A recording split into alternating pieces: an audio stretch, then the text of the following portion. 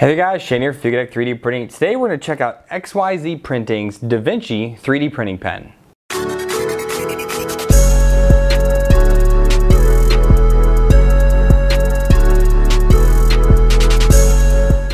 Welcome back guys. So I picked up this pen on a Newegg deal for $7.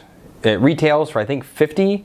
It goes on sale for anywhere between like $15 and $20, and then on Black Friday it was down to $7. I could not pass it up just because, I mean, why not? The other pen I got, it's kind of fun to play with. It's a nice little toy, but I wanted to try a bigger company rather than some no-name Chinese brand. I mean, XYZPrinting, a lot of people use their printers. I personally never used any of them, so it should be cool. The box is very simple. It shows you the pen on there, their label. There's a little stick here on the back.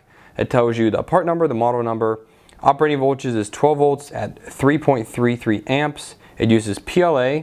Nozzle diameter is 0.8 millimeters, so pretty thick. And the filament diameter it uses is 1.75 millimeters. So we open it up, and at the very top we have a warranty card. We have another folded sheet.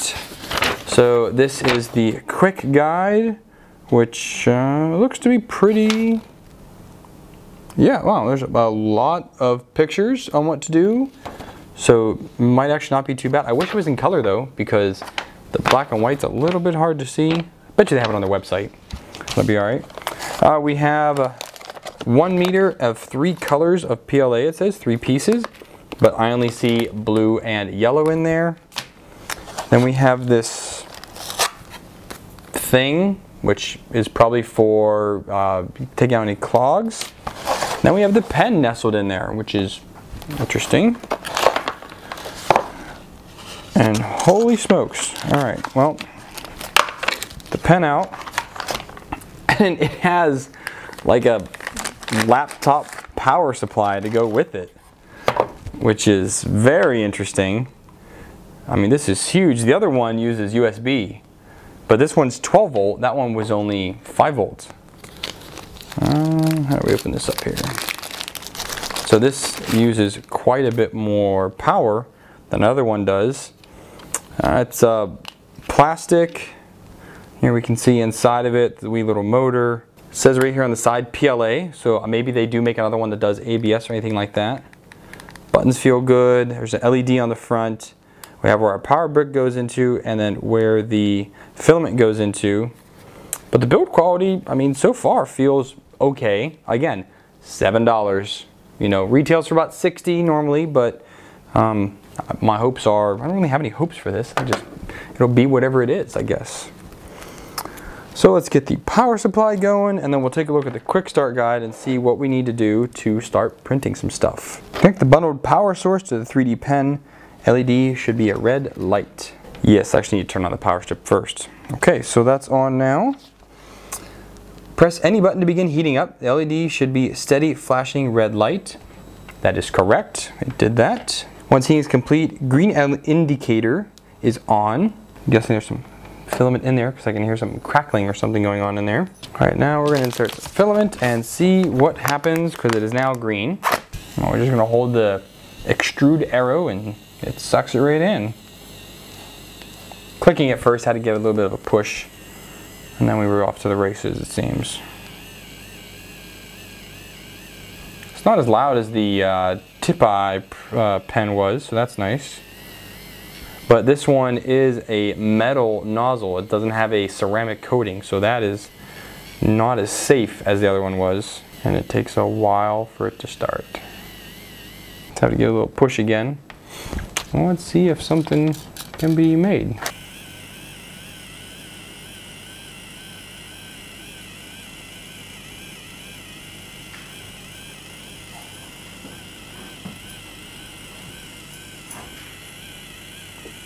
So far it works. I did have a little bit of snag in there in the beginning, but it started working pretty well, pretty quickly after that. It does seem to have some difficulty from time to time actually extruding out, almost like the motor is a little bit too weak for it, I guess. And there's also no stand, so not a fan of that. Again, for the price, should I be expecting one? I don't know. But it kind of just seems that in this day and age, why not have one? It's almost like a 3D printer coming without a part cooling fan. Why not?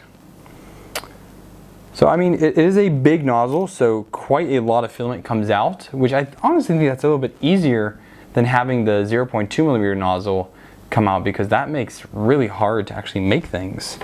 But this is much, much easier because it comes out. Now, it's not variable speed, which would have been nice to see. No, the tip eye and a few other ones that I've seen, they do have variable speeds and variable temperatures. This has one temperature, which is, I don't know, it doesn't say how hot it gets, at least that I've seen so far. Oh, it gets 180°C, and you can use pretty much any filament in here except for filament that, you know, is hot, needs more than 180°C to print with. So far, it's an interesting item. I said I made a little cube, something there, whatever this is, I don't know. I'm not really artistic, which kind of makes this a little bit hard. I have friends that are artistic, but I am not. The plastic part gets fairly hot down here at the bottom, again because it has that metal nozzle, which I don't know if that's a good thing or not. Again, it's a lot more dangerous than the other ones with the ceramic nozzles. Well, it's a metal nozzle encased in ceramic. That way it's a lot safer. The outside temperature is greatly insulated so that you get less chance of burning. I definitely would not give this to one of the kids to play with, I can say that, just because it's a bit bigger. It's a okay size, you know, a little bit fatter than probably what I would like it to be. The buttons are responsive. They start. I mean, I hit it, it starts, stops, starts, it stops. You know, the removal filament seems to, once you press that, that just kind of goes. But let's give that a shot and see how another color comes out.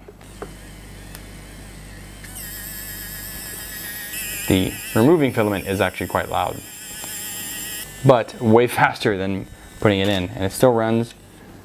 Hit the in and it stops. Oh, I guess they give you random colors because I got two blues here. Put the blue in here, start it, and then hold that and let it take it in. And the waiting game begins. Alright, so I've played with this for a little while and I think I'm ready to give my thoughts on it, and those are, it's an okay thing. Again, it was super cheap. I think these usually go on sale. The original price is like $45 or $50, which is definitely not worth it. And even at the $15 that it sometimes goes down to, or what I bought it at, and then there's a coupon code to get it for $7 on Black Friday. At that price, yes, that's a pretty decent price for this. Anything more than that, not really. A couple big things I don't like about it is the nozzle is just a straight up brass nozzle. A lot of the other pens that I've seen online and the tip eye that I've used here and reviewed before, the nozzle is coated with ceramic, which means that the nozzle doesn't get as hot. You could touch it and not instantly like give yourself a 3rd degree burn. This is not the case for this one, as it is just a completely exposed brass nozzle, and you're just gonna burn yourself really quick. Also, because the nozzle is so fat, like there is so much brass to it, it doesn't come down to a very good tip, which makes doing anything precision or anything that's close together really hard to do. So to kind of demonstrate on what I did was I made this little model airplane. And it was a pretty interesting model. I got this off of the 3D Doodle website. They have a lot of stencils there. By stencils, I mean this is the stencil. And with the stencil, they give you a guide on how to assemble the airplane, because obviously it's just a whole bunch of pieces. And this is probably the best way to use a 3D pen. Like, you could try and extrude something 3D off the, out of the custom thin air. You really can't get straight lines or anything. So what you need to do is actually draw it 2D out on a piece of paper, take it off, and then use the pen to weld the different things together. So, I mean, you see the chassis itself is 1, 2, 3, 4, 5, 6 pieces just to get the main body. Then there's the back wing, the 2 side wings, and the propeller, and then the actual wheels on the bottom also all get attached on there. So it's an okay thing. It's super stringy because when this stops, it doesn't stop. It stops faster than the tip eye does, but still not as fast as I would want it to stop.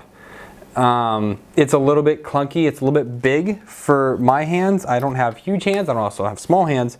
It's just, I don't know, like it's just a little too big for what it is. I feel like there is a ton of wasted space inside in plastic. They really could have whittled this down a lot smaller. Now, this being the second one that I've used, it is a lot quieter than the tip eye is.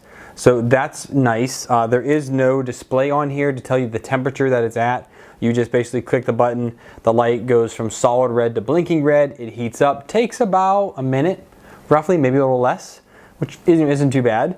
And then the light goes green, you're at temperature. If you don't use it for, I'm gonna say 2 minutes, it automatically turns off.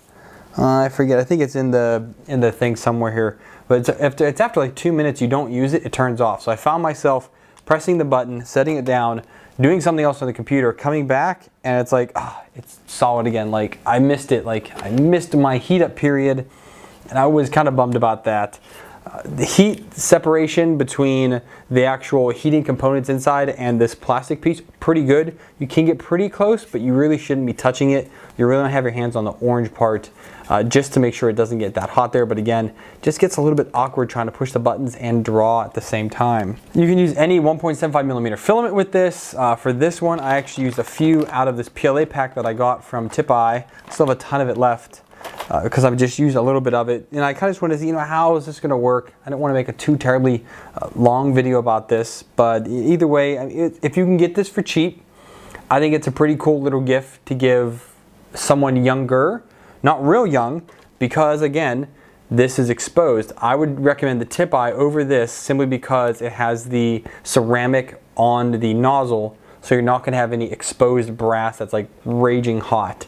It's just kind of hot. So if you are thinking about getting something like this for someone younger, think really hard. It's big, so it's really made for adult hands, and again, it's not really safe in my opinion. Let's see what else is there. Yeah, in doing this whole thing and kind of just messing around, I did just a couple weird things here. I did a couple other things that aren't around because the dog ate them. Dog ate my homework. That actually is a very valid thing here. The dog actually ate a few things. And I didn't have any jam, so I didn't have any reason to test out their little jam stick here that you're supposed to plug in there. They have all the steps here in the guide. The guide is actually rather thorough. I do like that. It is black and white. Color would be a little bit nicer. I'm nitpicking at that one. But just regardless, just being able to see the different components inside here on the back when they're telling you how to remove things and what to do, color really would help a lot for that part. So I'll leave it to you guys. What do you think? Does it work? Yes. Is it the best one out there? I don't know. I haven't tried them all yet. It's kind of hard to tell. It's like 3D printers. You get one, it might be good, it might be not, but there's 1,000 of them out there. There are hundreds of different 3D printing pens out there to try out. This one worked. If you can get it for a good price, again, it works well enough. So I can't see why not if you're getting it for someone to kind of say, hey, this is kind of a cool gag. My parents thought this thing was amazing. I will say that. They're like, oh, it's a 3D printer in your hand. Yes, they thought it was pretty amazing. So I can appreciate that. So you can definitely have some wow factor with your family, which is also kind of cool. So that sums this up, guys. I'm done talking about this. It worked. Is it the best out there? Probably not. It was quiet. I had no jams. What else can you say? It's kind of like you have a mediocre product. It's mediocre at best. If you get it for the cheap price, great. If not, don't buy it. So that sums it up, guys. If you think you want to check this out, I'll put some links down below. I know I got this one off of Newegg on their Black Friday sale. If I find any of the vendors, I'll make sure to put some links down there for you guys to check it out. Buy from your favorite place, wherever you prefer. Again, I just saw this really cheap on Newegg. That's why I got it. If you guys like this video, please give it a thumbs up. If you didn't, thumbs down, and talk in the comments down below. I'd love to talk to you on what I can do better next time. If you guys want to support me, best thing to do, hit that subscribe button down below. Hit the bell icon on that, and that way you get an email notification anytime I upload new content. If you want to support me financially, down below is going to be a Patreon link. Donate me $1 more, I greatly appreciate current Patreons. You guys are awesome as always. If you want to support me in other ways, there's a lot of affiliate links down below. Do your daily shopping. I greatly appreciate anything that you guys do, even if it is just to watch this video. So until next time, guys, happy printing.